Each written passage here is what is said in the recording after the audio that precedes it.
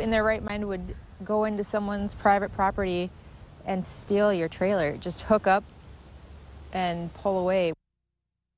A Red River Valley family is warning you about thieves who stole their camper from their yard. Good evening, everyone. Thanks for joining us tonight. Authorities are asking for you to keep an eye out for this stolen camper. It went missing from a farm in Pekin, North Dakota over the weekend. The family remains hopeful but doubts they will ever see it again. Valley News Team's crime and safety reporter Nicole Johnson has their advice for others. I think it's a warning to other people.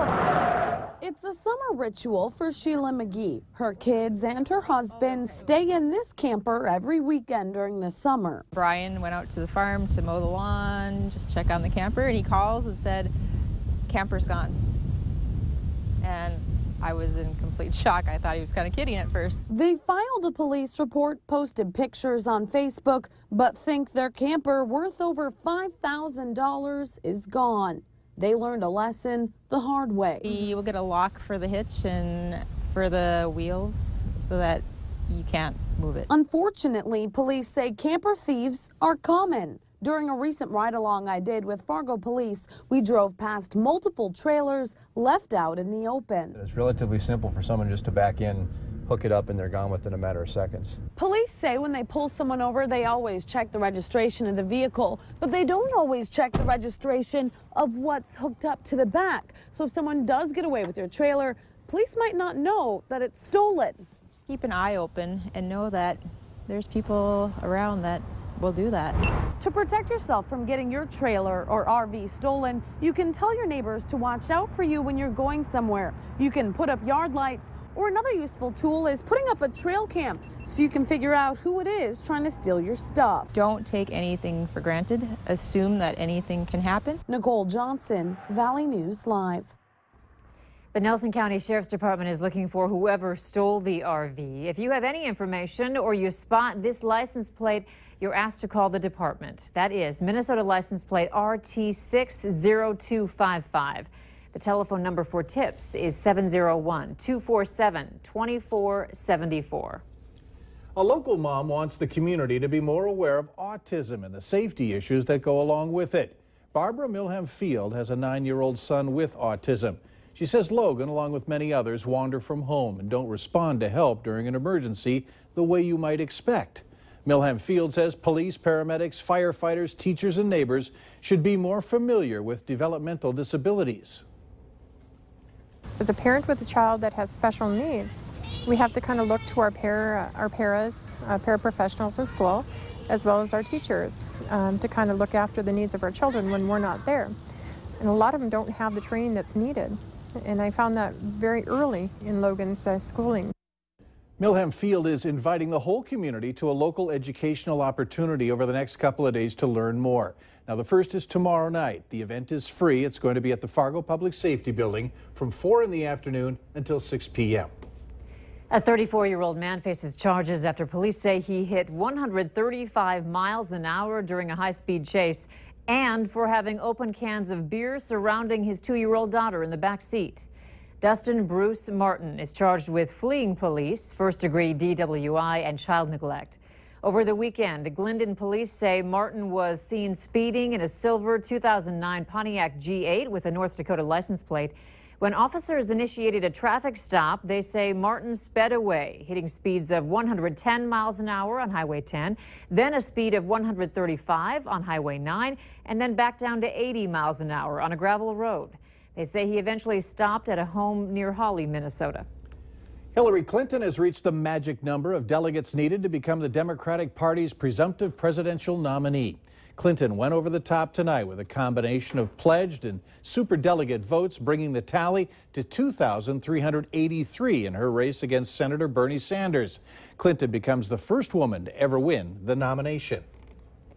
The Grand Forks Library Board will give its recommendation to the City Council on where they think a new library should be built in a few weeks. The new library would replace the current one that's 45 years old. Valley News Team's Cornelius Hocker took a tour of the building with the maintenance supervisor who says renovating the current space just won't cut it. This is how the ventilation system vents around the library. So there is no control on how much or how much air or the temperature of the air. Grand Forks Library's maintenance supervisor Wayne Springer says his workdays are spent maintaining equipment and decor that weren't even made in this century. The carpet here, the brown, is original from '72. Good majority of our equipment is still original equipment. It needs updating. Our electrical system is really outdated because it was never brought into to have computers, anything on technology-wise. After 45 years, Springer says the building, which met all code requirements at the time it was built, is now not up to code. It's even not in compliance with the Americans with Disabilities Act. They're too high and too narrow. Because of the way our pillars are, they set up the shelving. Some shelving areas are too narrow for a wheelchair right now. Corey Mock is on the library board. He says renovating the current building would cost between $8 and $9 million. If they expanded on the current building, it would cost around $17 million, and a new building would cost between $22 and $23 million. When you look at how much you're investing in a 40-plus-year-old building versus building new, the recommendations of every professional has said to look at a new location, make that recommendation, and put that information before the city to make the right decision for Grand Forks. Grand Forks Mayor Michael Brown says he supports whatever the library board decides on. We've had 6 sets of consultants, PhDs in engineering and engineers who have said the remodel is not as good as rebuilding. And I have great respect also for education and training. And I think if that's what the experts suggest, we can move ahead as a community with great confidence. In Grand Forks, Cornelius Hawker, Valley News Live. Now, after the board makes its recommendation to the City Council, they'll decide if it's a project worth funding and then how to fund. County council members say it's probably going to go up for a vote. The deadline for a tax cut bill is hours away for Minnesota Governor Mark Dayton to sign or essentially veto it. Dayton says the tax bill has a drafting error and that the error could be fixed in a special session. Dayton wants Republican leaders to agree to his conditions before calling that special session. House Republicans are hoping Minnesotans bring a change of heart for the governor, convincing him on the need for tax relief. Supporters say a tax bill that would bring $800 million in tax relief over 3 years, a measure lawmakers passed with 89% bipartisan support. The Veterans Affairs is wading into the issue of gender-altering surgeries. Current VA policy is that they're banned and there's no medical reason to do it. Just days ago, the agency is accepting public comment to change that, saying new advances in medical care and new research show at times these types of procedures could be medically necessary. However, some are not ready to have their tax dollars pay for the surgery. They've got a lot of problems the way it is. They need to take care of the guys that have been hurt during combat or doing their service, not just for cosmetic stuff. Full language of what the VA is proposing is on our website, valleynewslive.com.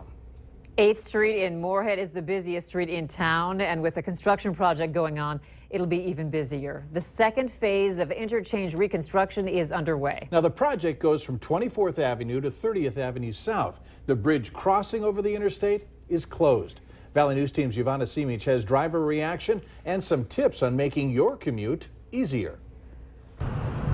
The first phase of traffic isn't good for drivers along this stretch in Moorhead. Really bad, especially on 8th Street. Something that would take 1 minute took about 25, 30, you know, and there was people way back behind me, so I mean, it just gets more frustrating. Chris Altman, who's from California and knows what congested traffic is all about, says the traffic he's seen on 8th Street has been hectic. Probably nothing worse if you're trying to get off or you're going to go somewhere, you're late to pick up your kids, and boom, now you're stuck on something you drive every day. Whenever you make major changes to the traffic control like we did today, there are backups and there's extra congestion. Jeremiah Morkey with Minnesota DOT says since this was the first day of the project, traffic was a big problem. Traffic will adjust and make changes or kind of self-adjust. Drivers will adjust their route, adjust their timing. So what you experience today may be different from what you experience tomorrow. MNDOT says with construction scheduled all summer,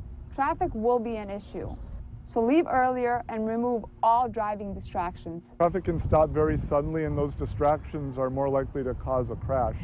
And if you have a crash in a work zone with a single lane of traffic, you're going to back it up and make it even worse. In Moorhead, Giovanna Simic, Valley News Live.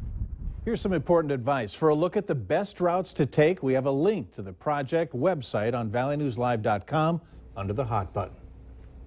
As of today, all residents and businesses in West Fargo are now receiving water from the City of Fargo's water treatment plant.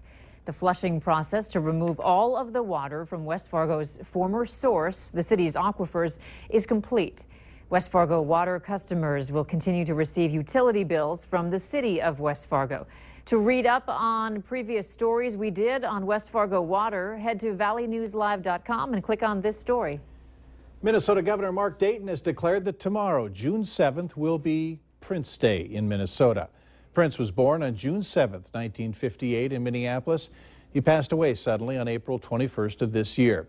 The governor says that the proclamation is meant to celebrate Prince's life and many contributions, not only in the arts and culture, but also in his many acts of service.